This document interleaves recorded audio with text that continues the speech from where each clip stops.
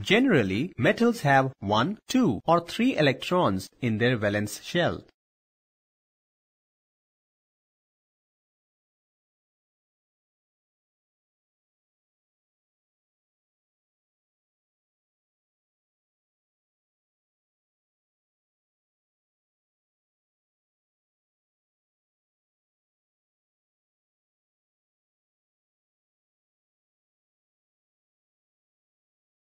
Generally, metals have 1, 2, or 3 electrons in their valence shell, so they represent corresponding valences. Alkali metals show 1 valency and alkaline earth metals show 2 valency.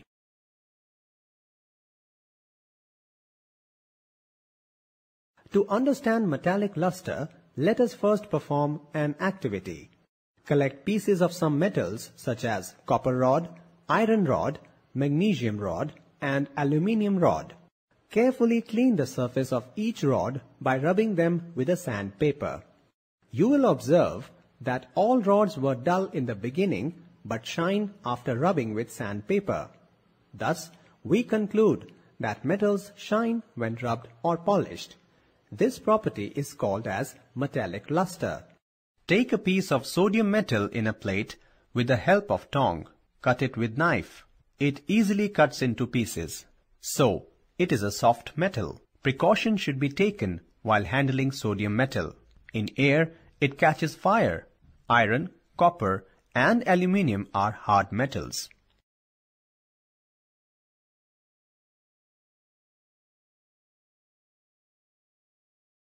Take pieces of copper, iron, zinc, and gold. Strike them with a hammer. Their shape is changed. This property is called malleability.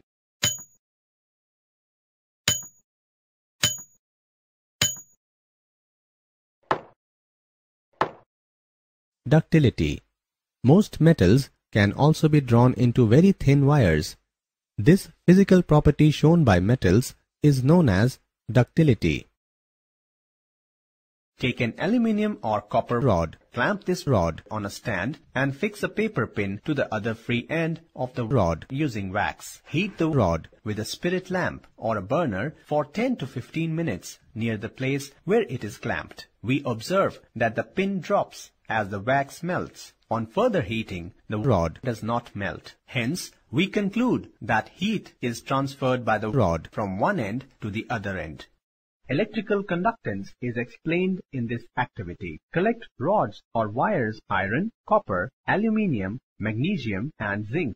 Set up an electric circuit. Now place these metals one on one in the circuit between terminals A and B and switch on. You will observe that the bulb glows in each case, but the brightness varies. We conclude that metals conduct electricity.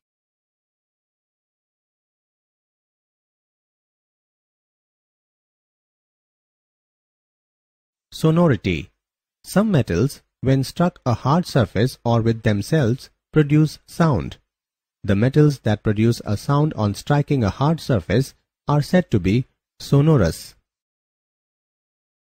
Take a strip of magnesium and clean it with sandpaper. Hold it with a tongue pair or holder. Bring it in contact with the flame of burner and let it burn. Collect the ashes formed and dissolve them in water. Test the resultant solution with both red and blue litmus paper, one by one, to check whether it is acidic or basic. You will observe that red litmus paper turns blue color. Thus, magnesium oxide is basic in nature. Metals react with oxygen to produce basic oxide. Solubility of metal oxides in water. Most of the metal oxides are insoluble in water.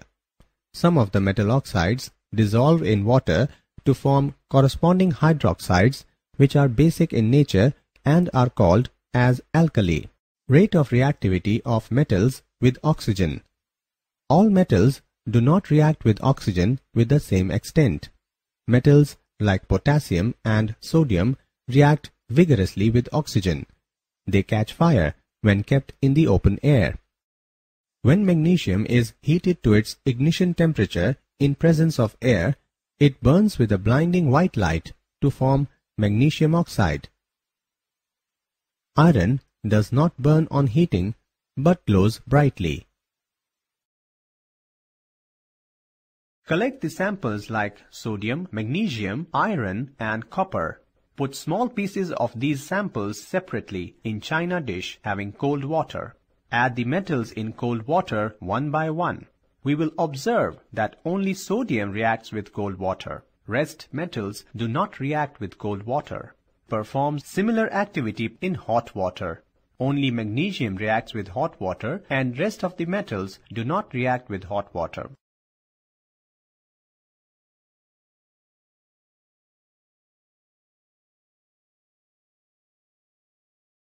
In case 1, take a hard glass wool soaked in water. Now put iron wire and heat the test tube. Iron reacts with the steam. A gas evolves. Bring a burning matchstick near the gas. It burns with a pop.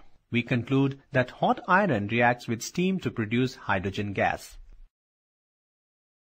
In case 2, repeat the experiment with copper. Hydrogen gas is not produced. Take small pieces of magnesium in test tube. Add dilute hydrochloric acid. Observe the rate of formation of bubbles carefully.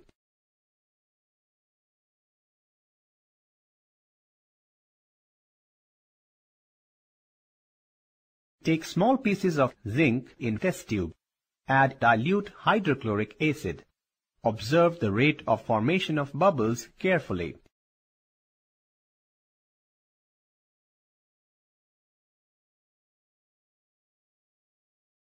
Take small pieces of aluminium in test tube. Add dilute hydrochloric acid. Observe the rate of formation of bubbles carefully.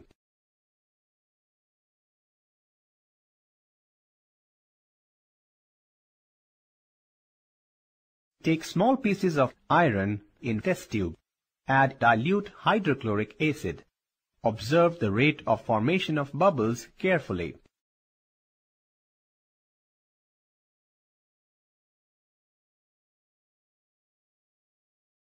Take small pieces of copper in test tube. Add dilute hydrochloric acid. Observe the rate of formation of bubbles carefully. You will observe that all metals do not react with acids at the same rate. The order of reactivities of different metals with the same acid follow the decreasing order as magnesium, aluminium, zinc, iron, and copper. Let's take up reaction of same metal with different acids. Take zinc metal in test tube. Add dilute hydrochloric acid. Observe the rate of formation of bubbles.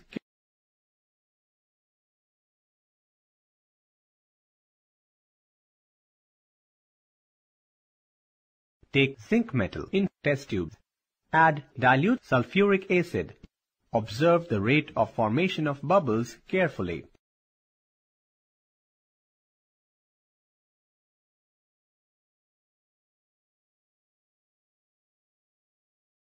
Take zinc metal in test tube. Add dilute phosphoric acid. Observe the rate of formation of bubbles carefully.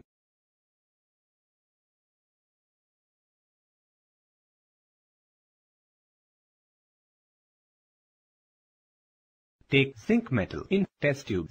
Add dilute acetic acid. Observe the rate of formation of bubbles carefully.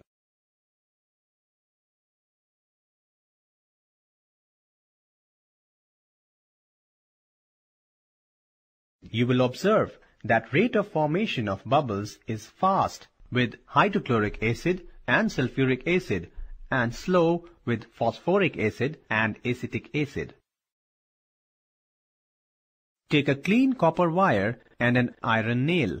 In test tube A, take a solution of iron sulfate and put the copper wire in it. In test tube B, take a solution of copper sulfate and put the iron nail in it. Leave them undisturbed for 20 minutes. In tube A, no chemical reaction takes place. In tube B, chemical reaction has taken place. Iron reacted with copper sulfate solution and displaced copper from it. we conclude that a more reactive metal reacts with salt solution of less reactive metal.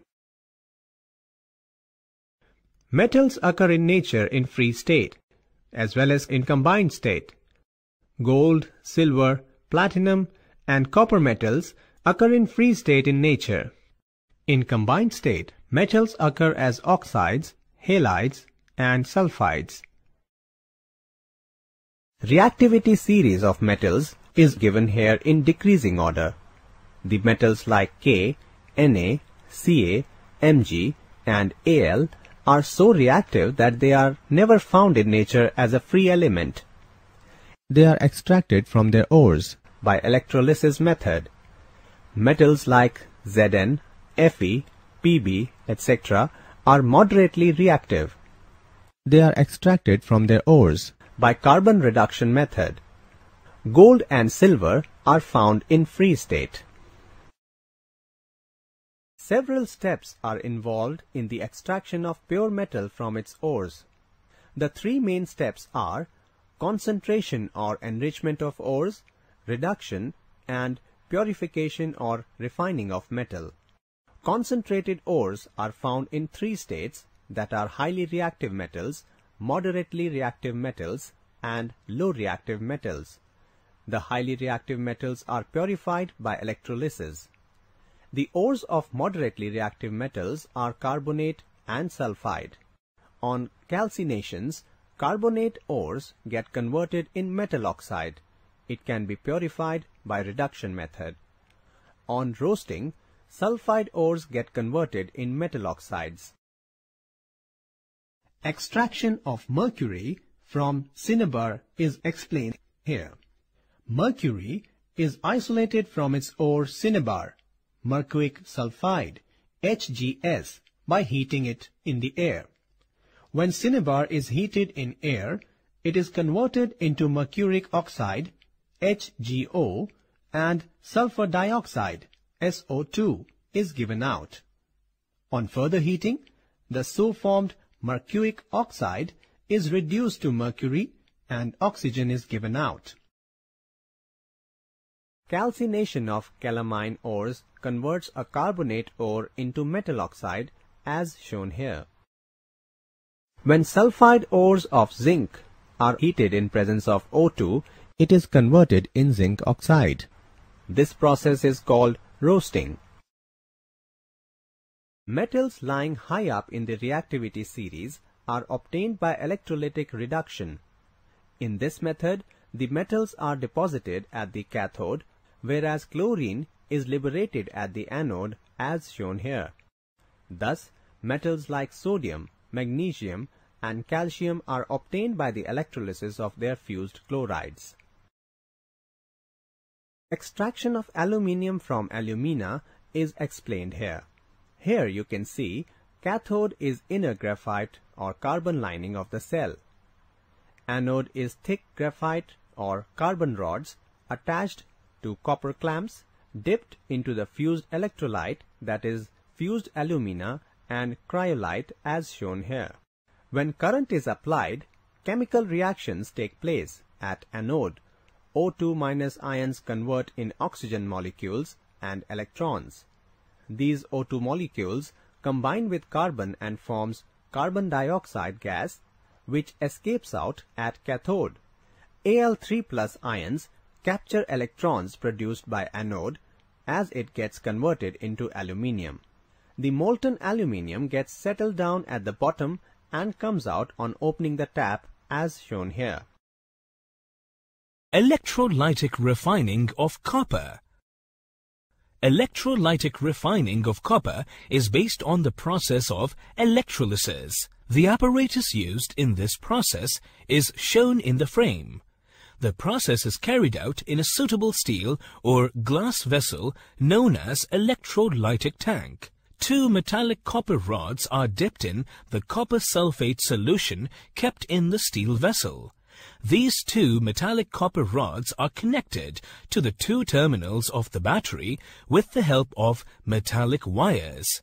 These metallic rods or plates allow the passage of current and are called electrodes. The electrode connected to the positive terminal of the battery is called anode, that is, the impure copper metallic rod, while the electrode connected to the negative terminal of the battery is called cathode, that is, the pure copper metallic rod. On passing electric current through the solution by inserting the key in the circuit and thus closing the circuit, the ions are attracted by the oppositely charged electrodes. As a result, copper 2+ ions, cations, from the anode, leaving the impurities as anode mud inside the electrolytic tank, move towards cathode, while anions, sulfate ions, move towards anode. This movement of ions in the solution is known as electrolytic or ionic conduction and constitutes flow of current through the solution.